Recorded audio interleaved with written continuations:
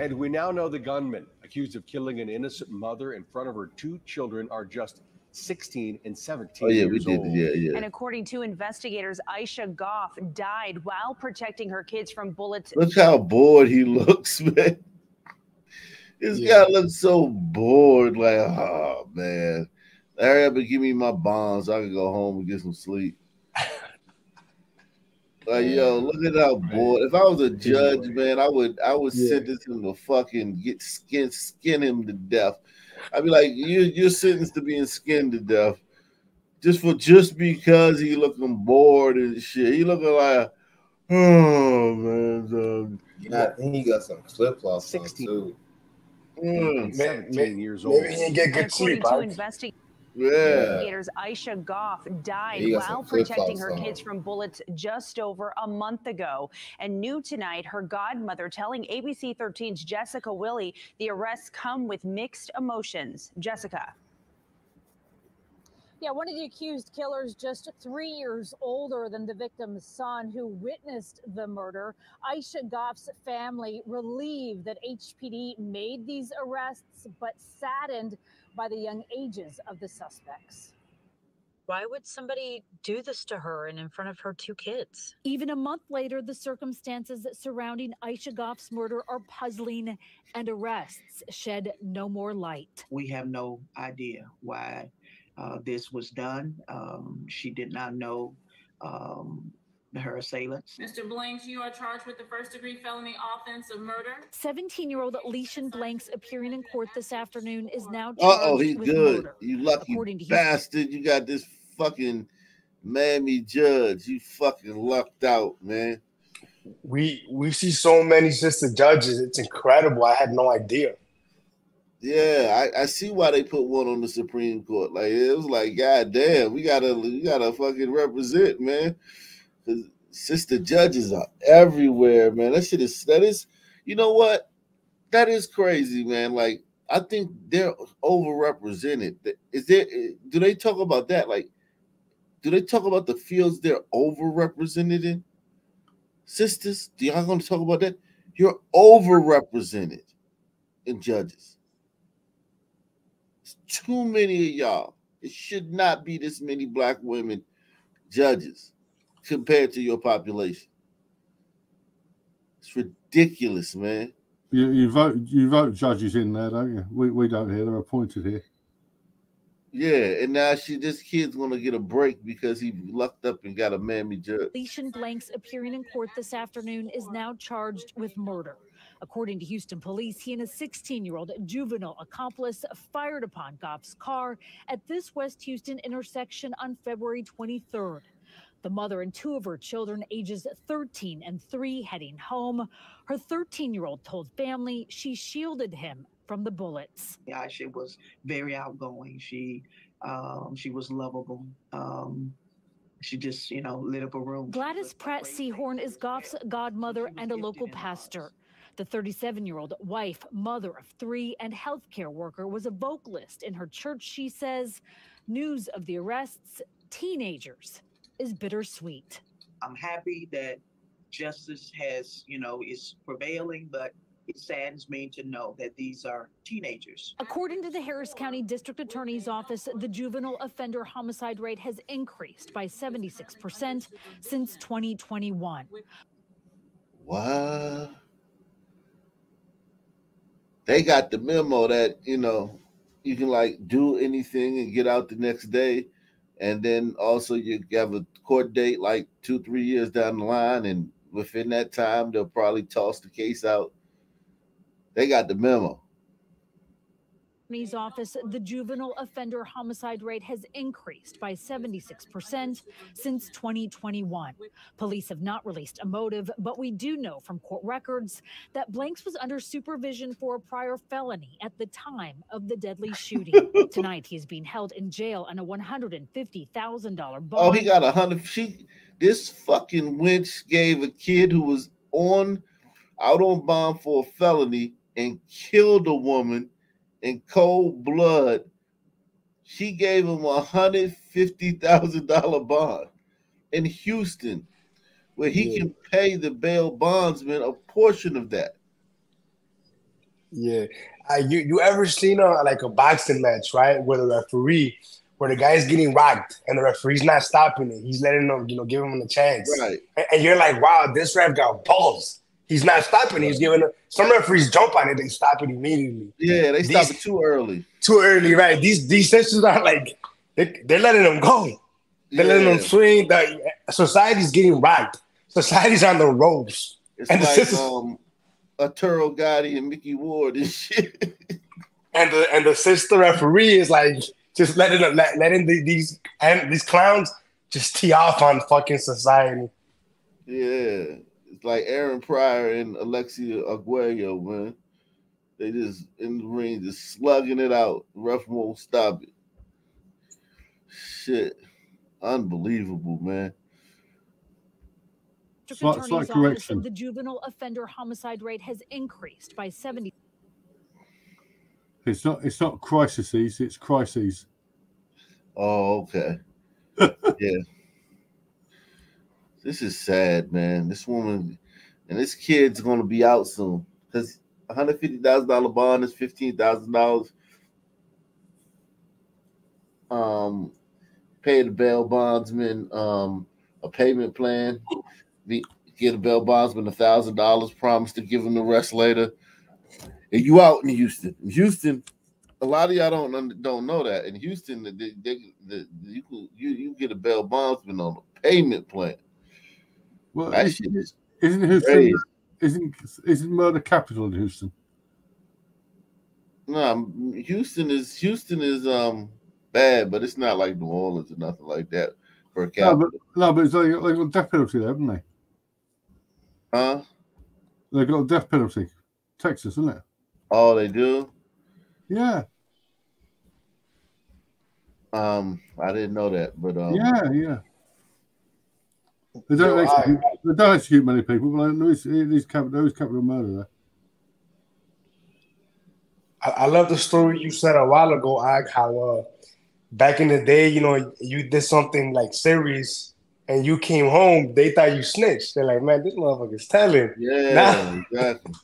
Now you coming home and they know what's the deal.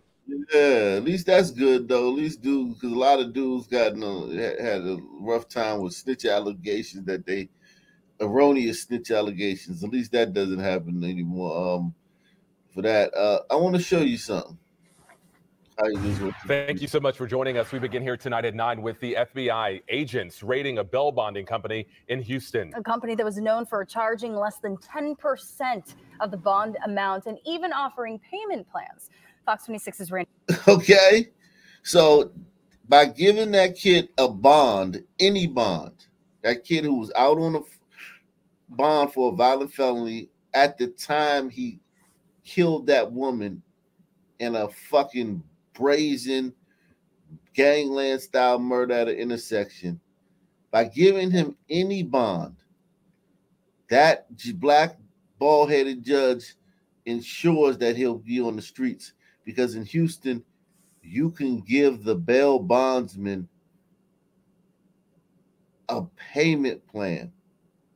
Whereas in DC, well, I mean not DC, but in Virginia and Maryland, around or in Pennsylvania, you get a bond, $150,000 bond. You have to come up with $15,000 to get out. In Houston, you come up with $500, and the guys say, all right, just make sure you give me the other $1,450.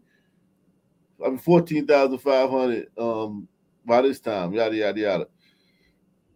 Thank you so much for joining us. We begin here tonight at 9 with the FBI agents raiding a bail bonding company in Houston. A company that was known for charging less than 10% of the bond amount and even offering payment plans. Fox 26's Randy Wallace joining us live after digging into this all day. So, Randy, what's going on? Well, Caitlin, bail bonding companies owned by the Maharib family first came under scrutiny at Harris County Commissioner's Court last February. It was for charging much less than the 10% of the bond amount and even offering payment plans. FBI agents and members of the Texas Anti-Gang Task Force spent hours at Able Bail Bonds at 1620 Austin Street. Boxes and boxes of files were placed in an 18-wheeler. The FBI will say nothing more than confirming an ongoing investigation. This bail bonding company and others owned by the Maharab family are known in the industry for bonding out high-risk offenders. High risk meaning that there's usually not any collateral. Usually the co-signers are not credit worthy. It's less money put down. There's not a great support system with family or friends. Last winter, Harris County Commissioner's Court looked into requiring all bonding companies in Harris County to require 10% of the bond amount. That's when bonding companies owned by the Maharab family first came under scrutiny. They have posted bonds for headline-grabbing criminals like 35-year-old Gerald Wayne Williams. He was able to post a $350,000 bond after being charged with murder and the shooting death of 17-year-old David Castro. Most likely, they didn't. You remember this story? This is the story where they went to the Houston game, and him and his dad were leaving the game in the pickup truck, and he was in the back of the pickup truck, and like I guess his dad was driving too slow or didn't move, because you know how out after the game it's like gridlock out there. So the guy got mad and just killed shot his son in cold blood. And it's like, yo, that guy gets to just walk out of prison. Like the next day, he went on the run for a while, but he got caught like several months later. But after he got caught, he walked out of prison the next day. He just looks like a bad dude. Yeah, he had already done 12 years in jail prior for something else. Well, nothing violent. This is the kind of case where you wish it was true that the cops were just gunning these dudes down willy-nilly. I know. If only it was like that, man. Like 35-year-old Gerald Wayne Williams. He was able to post a $350,000 bond after being charged with murder and the shooting death of 17-year-old David Castro. Most likely, they did not come anywhere near paying the $35,000 it was traditionally paid, which is 10%. It was probably more like 2%. So this company, and in particular, the woman who owns it, Sheba Muarib, her signature's on the line that put my son. Like this guy ended up getting like a life sentence. He got like 1,000 years, right? Think about it. Think about how many dudes are on the streets just living, knowing that like in like 3 months or 6 months, I'm going to get 40 years. You got violent sunmen on the street knowing in a few months they're going to go to court and get 50 years. That's a dangerous person. That's a person who is living in the moment, who doesn't care, who's thinking, this is how some men think, oh shit, I'm already fried. I might as well shoot anybody who look at me wrong. Or I might as well spin the block on my ops. It doesn't matter. I already got 50 years coming my way. You know what I'm saying? It's dangerous, man. You gotta keep these dudes. They're taking time bombs. Yeah, they don't understand how some men think. They understand how some men think. Some men don't think like, let me be on my best behavior and maybe something good will happen. Nah, some men like, shit, I'm already fucked, man. They got the shit on camera. Like this case, they had this shit on camera. So it's like, they already got the shit on camera, man. I'm fucked, man. I might as well shoot everything, man. Nigga breathe wrong when I'm blowing his head off. I'm going to jail forever anyway.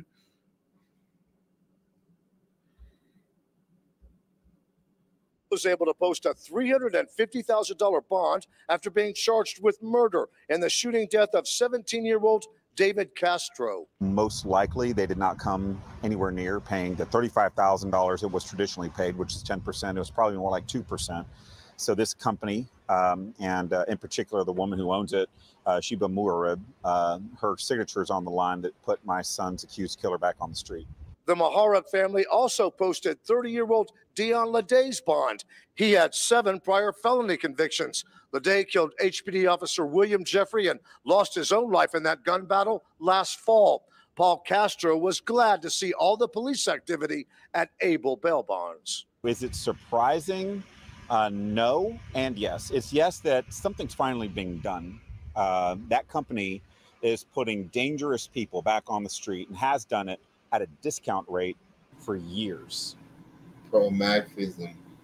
Again, yeah, man, I just wanted to show you how it is in Houston, man. Like, so by giving that kid a bond, by not saying no bond, she guarantees that he'll be back on the street.